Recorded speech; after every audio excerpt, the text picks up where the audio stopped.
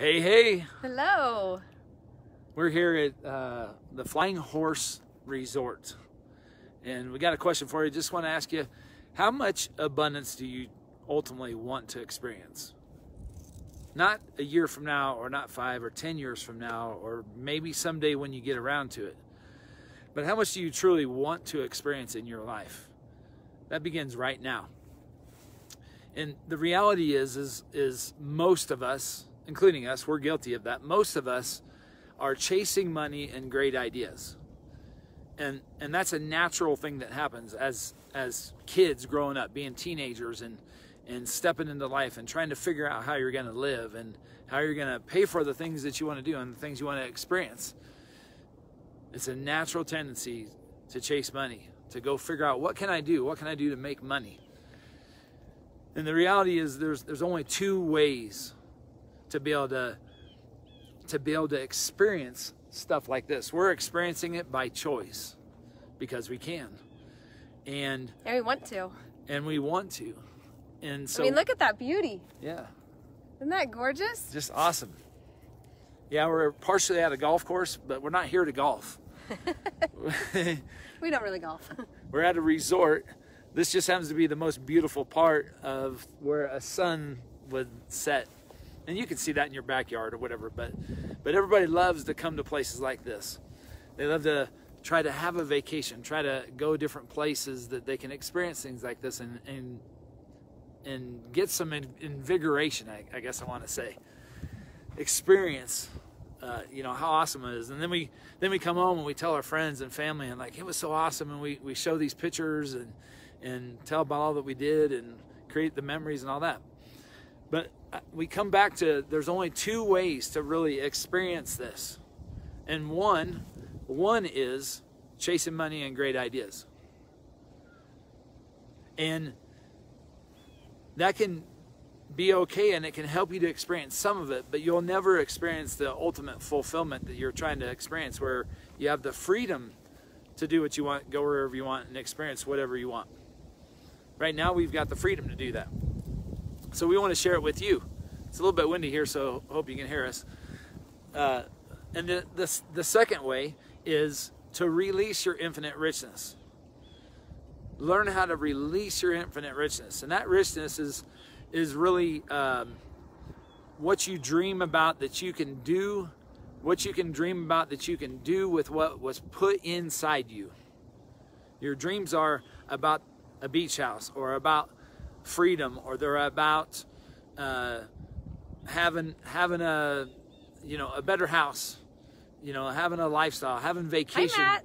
Hey, Matt. Having the ability to go on different vacations and stuff.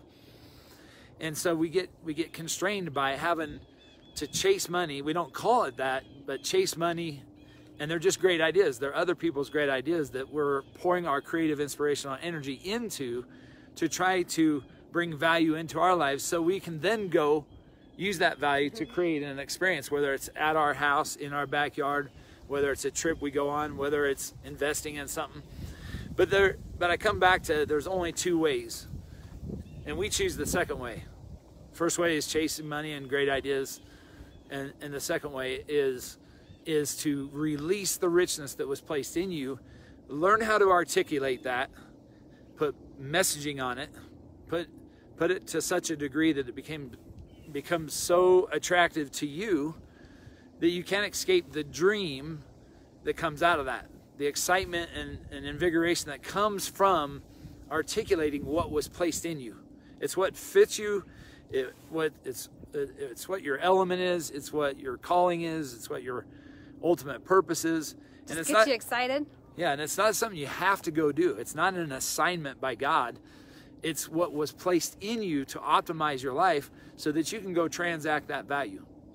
He placed it in you so that you can go exchange that. And when you go fulfill that part of you, you find your ultimate fulfillment. And so we just want to share that with you, that really the reality is that's how we're living our lives. We're living our lives in that posture that most people don't take. Sweet spot. Of releasing their richness, beginning to articulate that, and beginning to use it to exchange the value that was placed in you that's equal to every other person in the world. It just doesn't look like it because they have greater things than you do. And we all take that value that we get from work, that we get from a job we do, a project we're on, and we exchange our time for that, and then we get value back in, and then we co-create in our lives. We create the things around our houses. Everything in your house you've created by attracting it, not mystically, but you've created it by making the money, envisioning that I want that set of deck furniture and I'm going to go buy it. So you draw all that into your life just by desiring to have it, by seeing it's possible and seeing how you could potentially go get it. And your money that you bring in has this tendency to create an identity of the level of richness that you have. But the real richness that was placed in you is infinite. We're just never taught how to release that or go give it. Another word for release is give that richness. Go serve that richness. It's what fits you. It's what your personality is. It's what it is your calling. It's your purpose. It's what invigorates you. It's what energizes you. It's what makes you come alive. It causes a skip in your step. And it's so exciting that when you go toward it, you have a hard time stopping doing that work, working that field. And so we just wanted to come on here today and as we've done many times in the past, and share with you guys, share what we're doing, share the abundance you can be experiencing. It's really, the keys to it is really in the palm of your hands. It's really built inside you. And so we just wanted to share it with you. We are enjoying what we're doing and wanted to share this experience. And the beauty behind us. Yep, the beauty, the grandeur, the wonderfulness, the loveliness, the awesomeness of all of life. And cause that invigoration in you, cause that aliveness. This is on this side of life.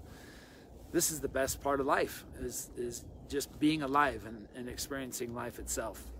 Life more abundantly, by the way, than itself. And oftentimes we get constrained out of that. We get into this place where we're just living mundane life and we're not actually coming alive in who we are.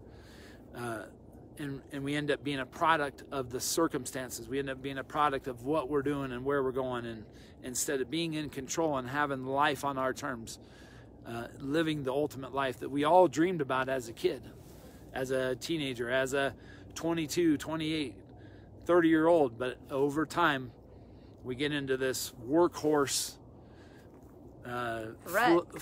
rut and flow, and we get comfortable with producing that, and we think that that's the real, that's who we are, and that's the abundance that, that was given to us. So there we go.